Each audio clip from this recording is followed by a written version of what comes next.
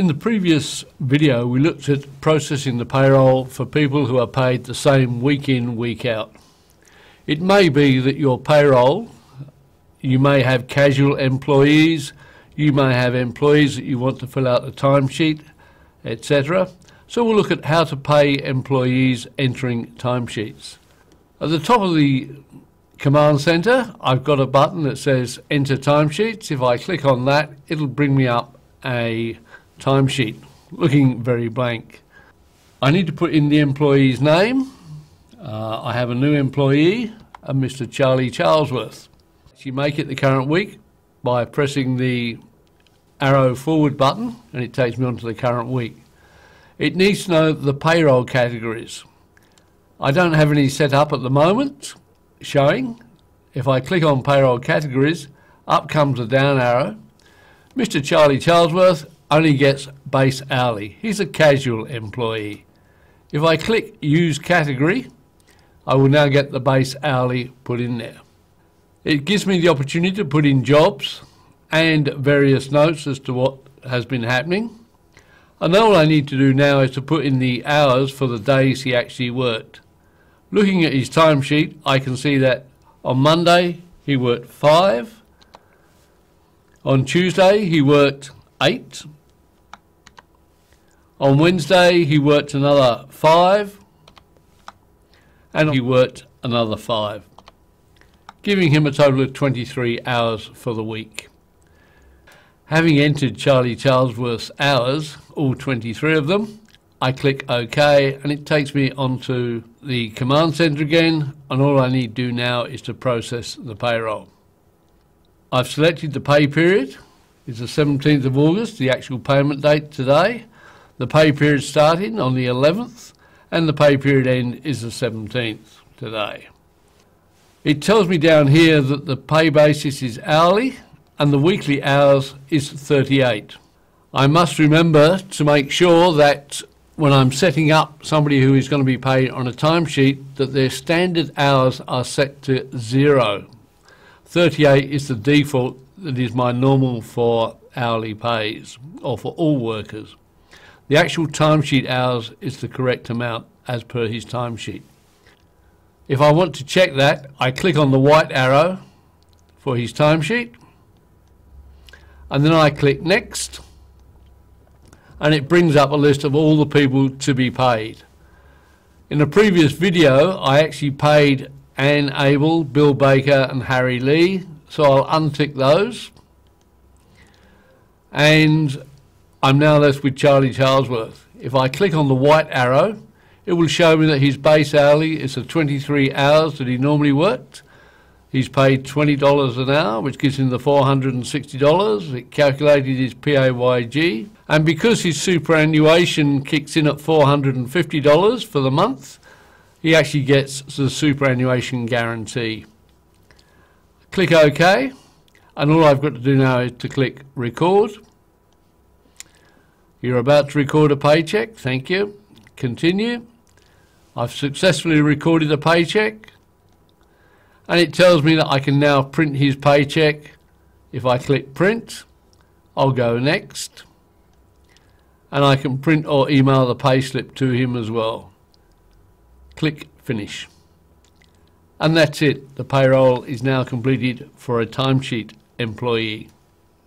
Using timesheets, it's normally a matter of, do I have the same people turning up day in, day out, week in, week out, year in, year out, normally working a standard working week, or do I have casuals?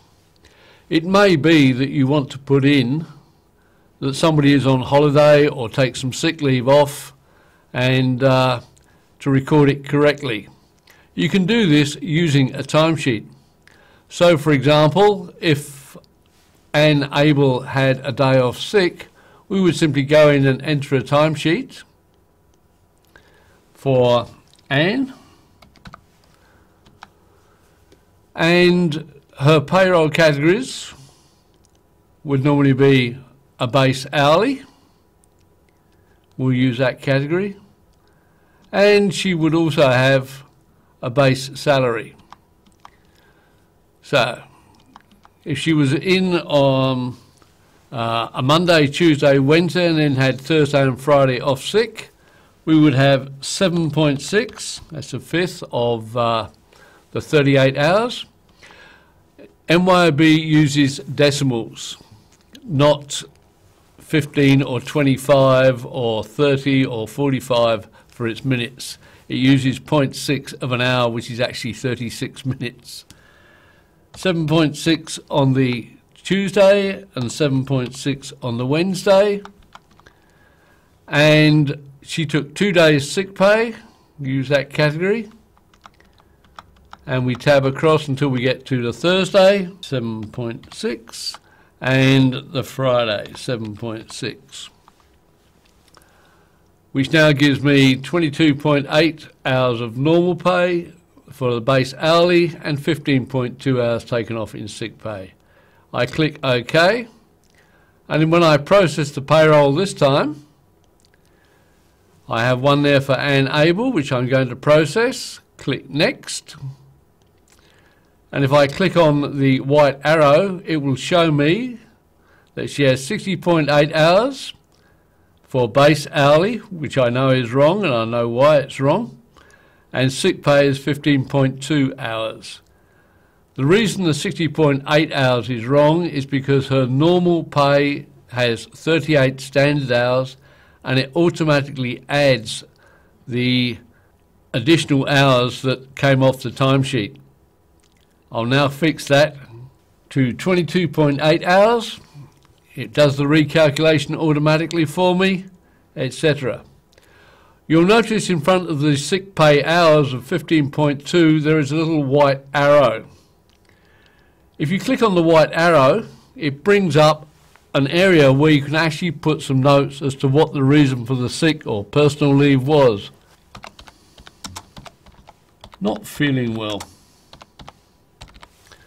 That'll do me fine. Click OK. We now have a record on her file as to what time she took off as sick and also the reason she took it off as sick. Click OK, and we could process the rest of the payroll as normal. We click Record. We could click Continue. The number of paychecks successfully recorded is 3. Click OK. I click on Prepare Payments, and there are my payments waiting to be made. I can either click each one individually, or I can click on the little tick box at the top. That will tick them all, and then I click Bank File. I want to create a bank file so that I can then use that bank file with my banking software and transmit these payments to the bank. If I click on Bank File, the transaction will be recorded before the bank file is created, which is what I want to happen, and click OK. It then asks me where do I wish to save the file. I would normally have a folder called Bank Files.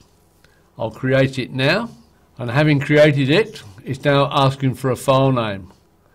ABC doesn't really mean much to me. That's merely the initials from the bank, another banking corporation.